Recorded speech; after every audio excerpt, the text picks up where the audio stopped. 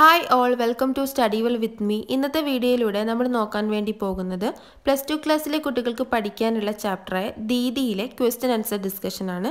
വീഡിയോയിലേക്ക് പോകുന്നതിന് മുന്നായിട്ട് ആദ്യമായിട്ടാണ് നിങ്ങൾ ഈ ചാനൽ കാണുന്നുണ്ടെങ്കിൽ എല്ലാവരും ഒന്ന് ചാനൽ സബ്സ്ക്രൈബ് ചെയ്ത് സപ്പോർട്ട് ചെയ്യുക.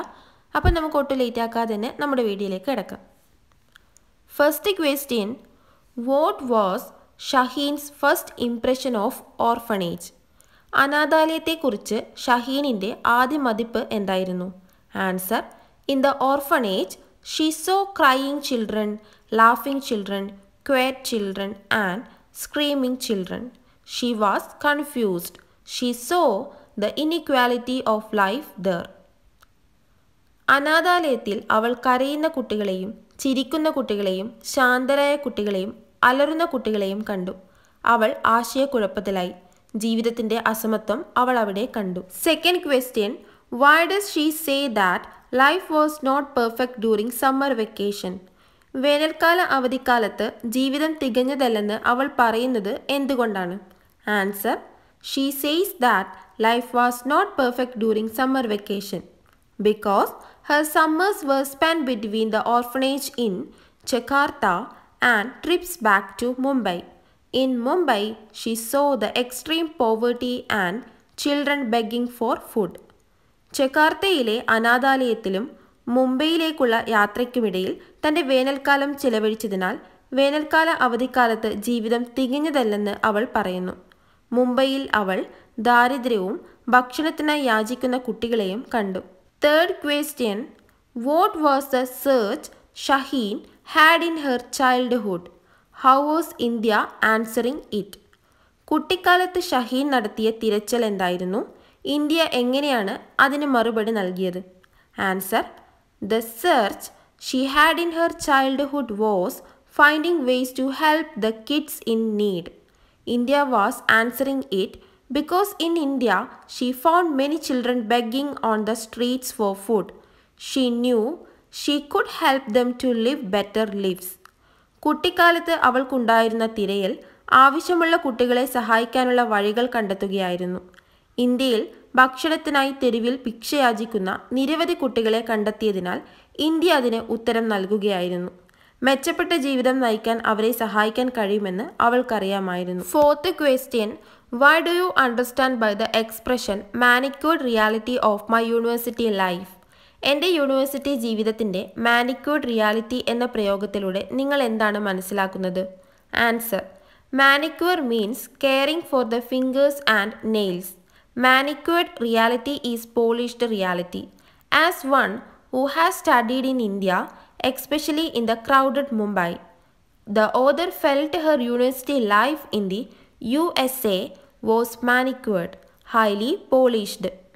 മാനിക്യൂർ എന്നാൽ വിരലുകളുടെയും നഖങ്ങളുടെയും സംരക്ഷണം എന്നാണ് അർത്ഥമാക്കുന്നത്. മാനിക്യൂർഡ് റിയാലിറ്റി മിനുക്കിയ യാഥാർത്ഥ്യമാണ്.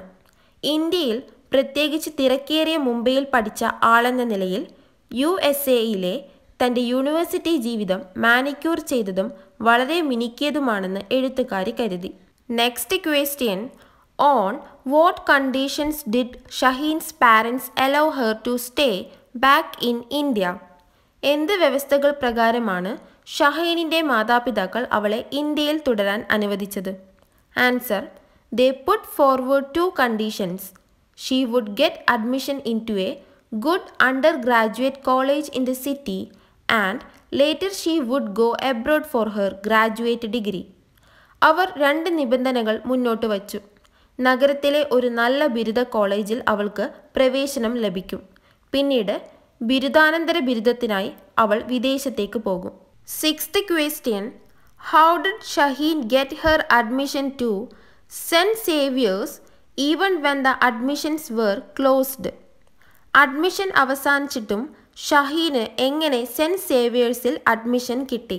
Answer, I would say she forced the principal to admit her. She entered the principal's room through a side door. Before the surprised principal, Father Dick Rose, could open his mouth, she said to him, "Father, my life is in your hands. I want to do something for the children of India. I don't know how, only that I must. The principal asked her a few questions and she was admitted. അവളെ പ്രവേശിപ്പിക്കാൻ അവൾ പ്രിൻസിപ്പലിനെ നിർബന്ധിച്ചുവെന്ന് ഞാൻ പറയും. അവളൊരു വശത്തെ വാതിലിലൂടെ പ്രിൻസിപ്പലിൻ്റെ മുറിയിൽ പ്രവേശിച്ചു. അമ്പരന്ന principal മുമ്പാകെ ഫാദർ ഡിക്രൂസിന് വായ തുറക്കാൻ കഴിയുമോ? അവൾ അവനോട് പറഞ്ഞു, അച്ഛാ, എൻ്റെ ജീവിതം നിങ്ങളുടെ കയ്യിലാണ്. എനിക്ക് ഇന്ത്യയിലെ കുട്ടികൾക്കായി എന്തെങ്കിലും ചെയ്യണം. എങ്ങനെയാണെന്ന് എനിക്കറിയില്ല. അത് ഞാൻ ചെയ്യണം. പ്രിൻസിപ്പൽ അവളോട് കുറച്ച് ചോദ്യങ്ങൾ ചോദിക്കുകയും അവളെ അഡ്മിറ്റ് ചെയ്യുകയും ചെയ്തു. 7th question. What was the condition of Mumbai slums? Mumbai ചേരികളുടെ അവസ്ഥ എന്തായിരുന്നു? Answer. It was horrible. The slum once Shaheen walked into was a sprawling, low-income community which was maze of small alleyways. It was full of life. Some 10,000 people lived there without running water, no system of waste disposal, and shared 6 dark cubicle toilets in one alley. അത് ഭയങ്കരമായിരുന്നു. ഒരിക്കൽ ഷഹീൻ കടന്നുവന്ന ചേരി വിശാലമായ കുറഞ്ഞ വരുമാനമുള്ള ഒരു സമൂഹമായിരുന്നു. അത് ചെറിയ ഇടവഴികളായിരുന്നു.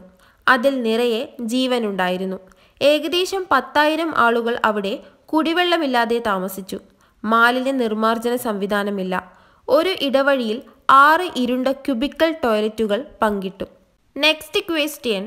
How was Sandhya's life different from that of Shaheen?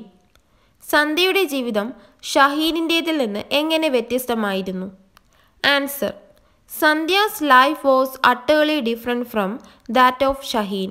Like Shaheen, she was also 18. Sandhya knew no English and Shaheen knew no Hindi. But Sandhya, wearing a sari, smiled, laughed and chatted a lot. Sandhya's home was smaller than the bathroom of Shaheen's house. സന്ധ്യയുടെ ജീവിതം ഷഹീനിൻ്റേതിൽ നിന്ന് തീർത്തും വ്യത്യസ്തമായിരുന്നു. ഷഹീനിനെ പോലെ അവൾക്കും 18 വയസ്സായിരുന്നു.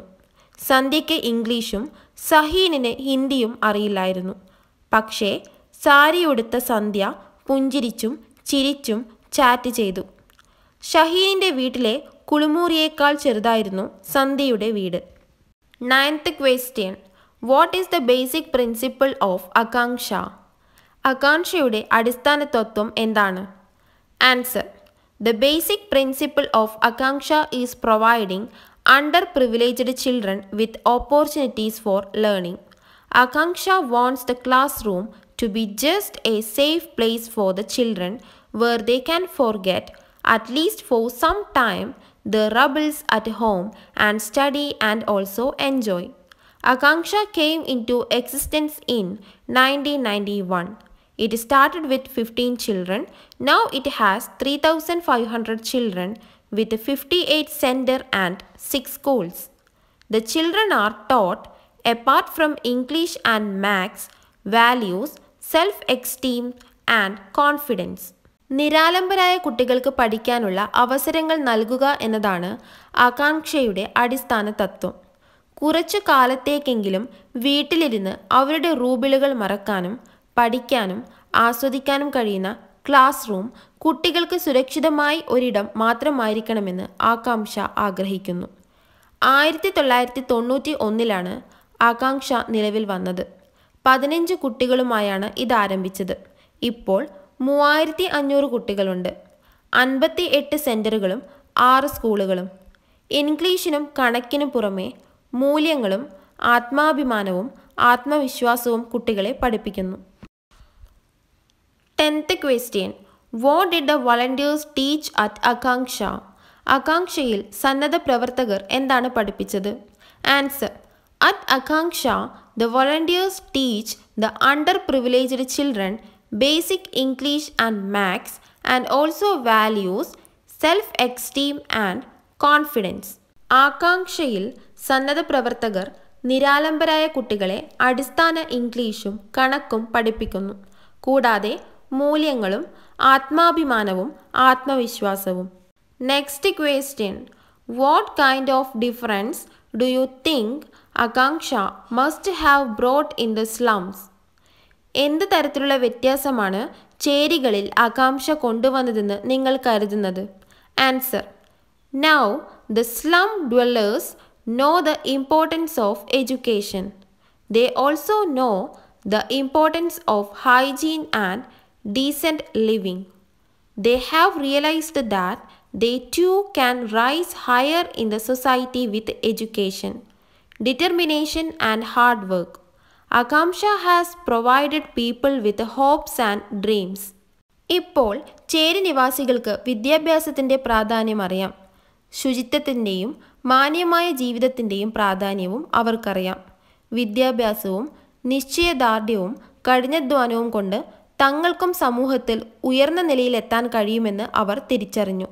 പ്രതീക്ഷകളും സ്വപ്നങ്ങളുമാണ് ആകാംക്ഷ ജനങ്ങൾക്ക് നൽകിയത്.